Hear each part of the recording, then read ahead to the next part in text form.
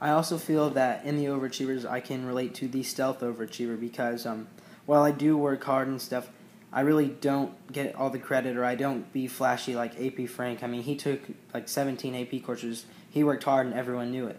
Whereas like some of the other achievers worked hard, but really no one else, saw. And I'm kind of like that. Like I'll come into tutoring, I'll meet in with my teachers and stuff, but I really don't go for the credit. Like, hey man, my GPA is better than yours. Look at me. It's more so like I'm just getting my work done. So I can go to a nice school, maybe play soccer.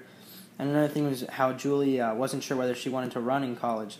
That's like kind of like me right now. I'm not sure whether I'd want to play soccer or if I just want to go there for academics and stuff.